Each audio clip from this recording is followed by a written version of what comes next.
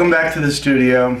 Today I'm going to be putting together the 5 central blocks of our block of the month pattern that we're working on, and I want to urge you to slow down and pull out the paper patterns at this point and make sure we have all of the blocks in the right position, in the right orientation. I've been quilting for a long time, so I always think I know what I'm doing. That's when I make my big mistakes. I pulled out my fabric blocks and I laid them down looking at my overall pattern, trying to figure out how they went together. As I was laying them out, none of it was making sense. I thought I had used the wrong flower on the wrong size block. I couldn't figure out the orientation, and I thought I had done a huge blunder, and I was going to get ready to put it together some way I thought it went, which would have been bad.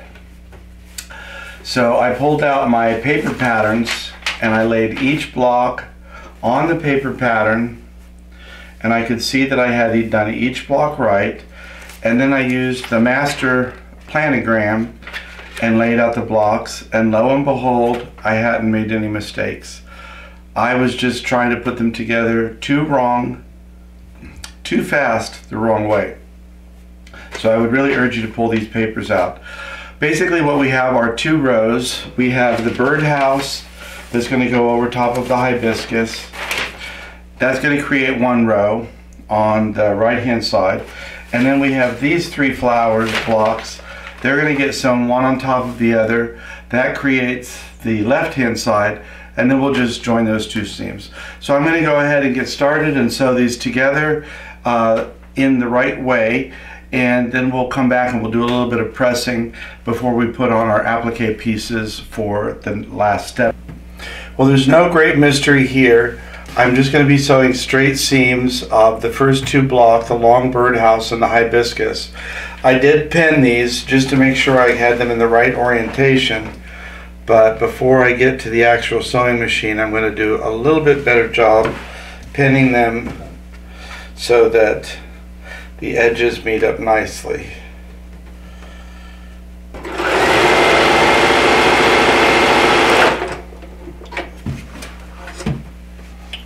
So now we have the first row done.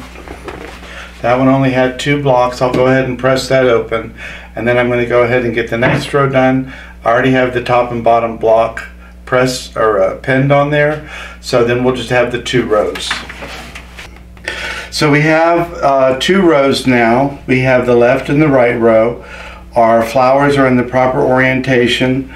Some of my blocks were just a slight bit of different sizes, so after I had the 2 seams in them, I went ahead and leveled these off, which isn't going to make any difference to the final piece. This particular row, I didn't have to do that on.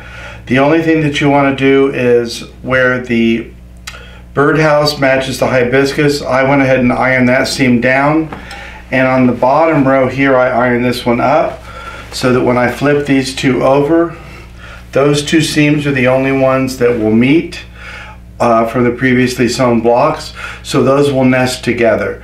So that will be where I start pinning, at that intersection, and then I'll pin up and down and go ahead and sew this last seam together for the center unit, and then we can get that pressed. Once we finished, we could press it to either side, it won't matter. I generally do not press open seams for something like this because there would be no reason. There isn't really that much bulk there, and we don't want any chance of the batting coming through. So I'm going to go ahead and pin these and get them sewn, and then we'll move on to the fusing. So I have my pieces pinned together. The only point that I matched was 2 seams at the bottom, and those were nested together. By nesting, I just mean that in the back, 1 seam allowance was pressed up and the other one was pressed down. So when you put them together, they nest together really beautifully and create a smooth seam. So I put my pins in, and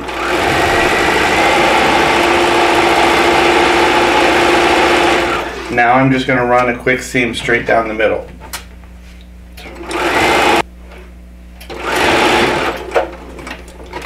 And that's it for the sewing today. I have to pick out the inner border for this. but I'm not sure which I'm going to use. If I was basing it just on the background fabric, then I would use blue because that was to be the complementary color. But I may use a fuchsia color to pick up some of the flowers in the applique. So you'll have to wait and see on the next video which one I chose. This large seam in the middle doesn't really matter which way I go on that because it's not going to be lining up against anything. And I'm going to have to move my piece down because my cord is only so long. Usually after I press it from the back, I will also press it from the front just to make sure there aren't any little accordion pleats there in that seam.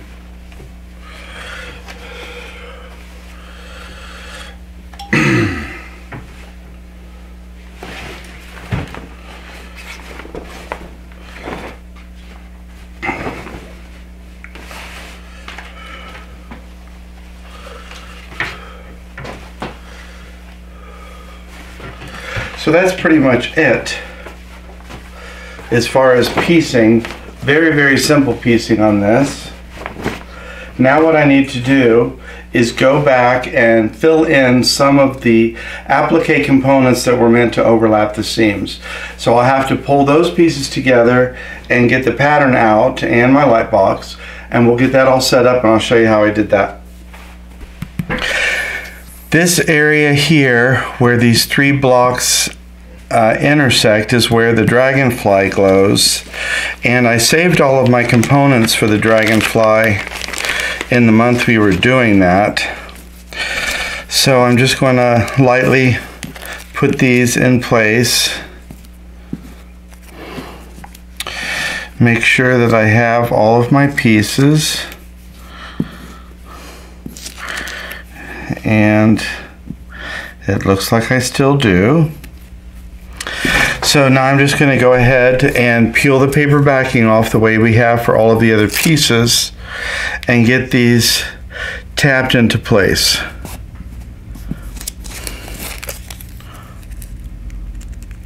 I'm not going to fuse these until I get the other section.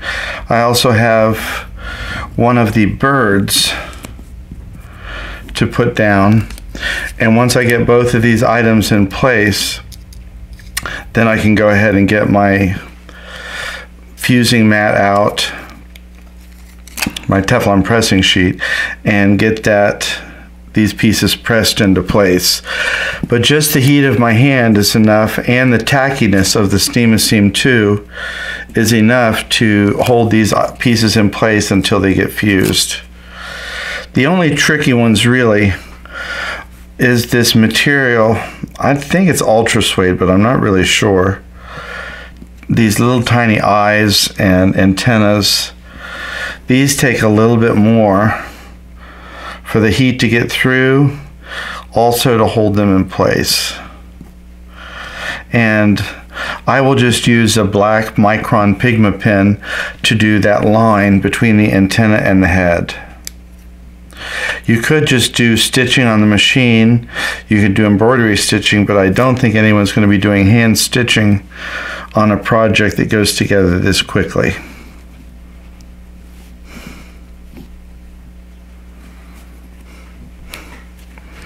So that's how quick these components go. I will reposition the top, and I will put the new paper in the back that shows the pattern for the bird, and I have my bird components here, so we'll do that next. This is the last piece that we have to put on. It's one of the hummingbirds. So I'm going to go ahead and get out those components that I saved. And again, I just want to roughly put these pieces into place so I know what I'm doing. A little white eyeball.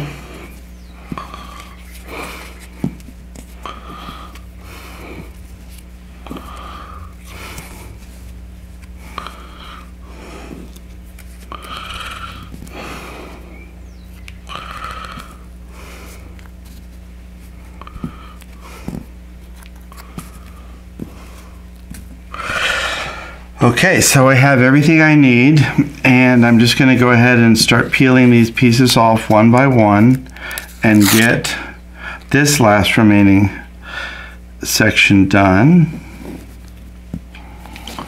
You really want to make sure you get a nice little press there when you have a seam, because we don't want anything to pucker in the back.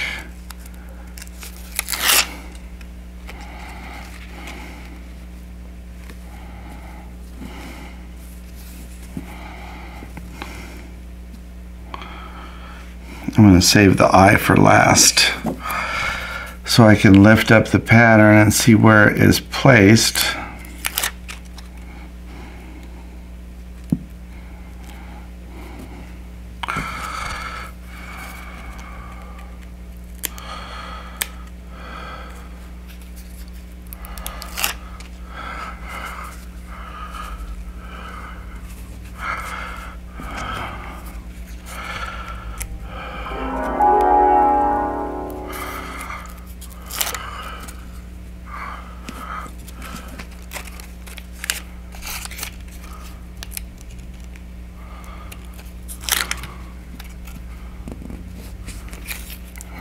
After I get these last three pieces on, then I can go ahead and move aside the light box, and then we can get these fused. And then you won't see this again until I have the inner border put on it. Then we'll go ahead and put our outer borders and get the last bit of the applique done for Hummingbird Garden. So maybe 1 month, maybe 2, probably be 2, maybe be 3. We have to include a day for quilting too.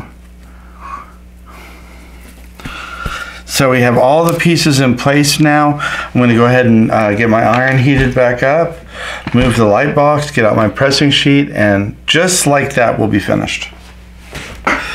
Well, we have the last two pieces. We have our dragonfly here and our hummingbird here.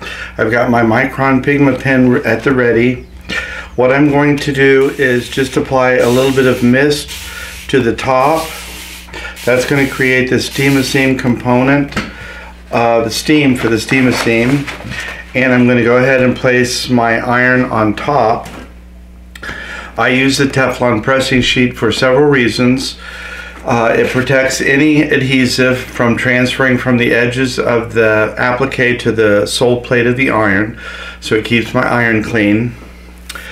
It prevents the edge of the iron from crinkling up the applique shapes if you inadvertently slide the iron instead of lifting it up.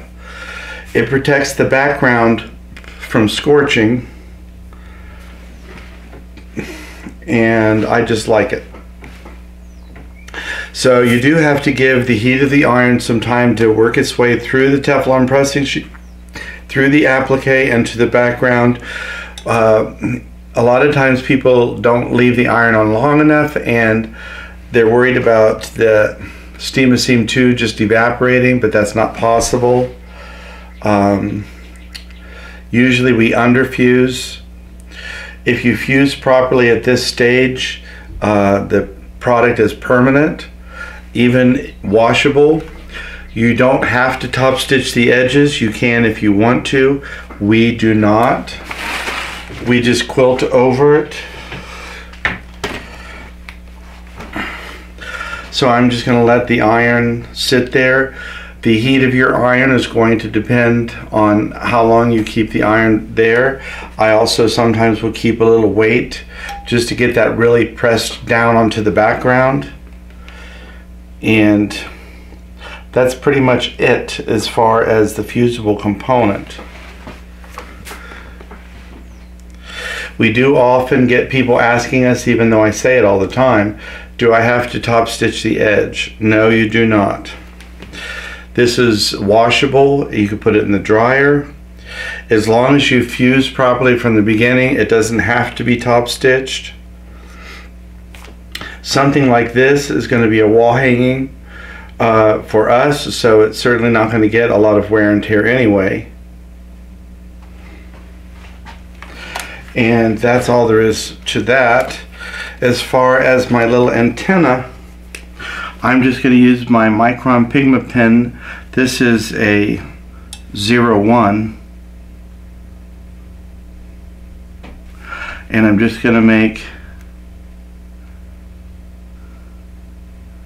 a little line there.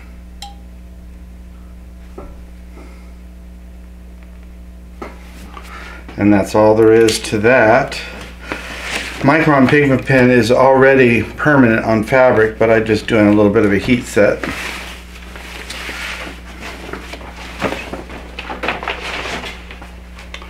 And there you have the middle portion of our block of the month. That's all 5 blocks finished now.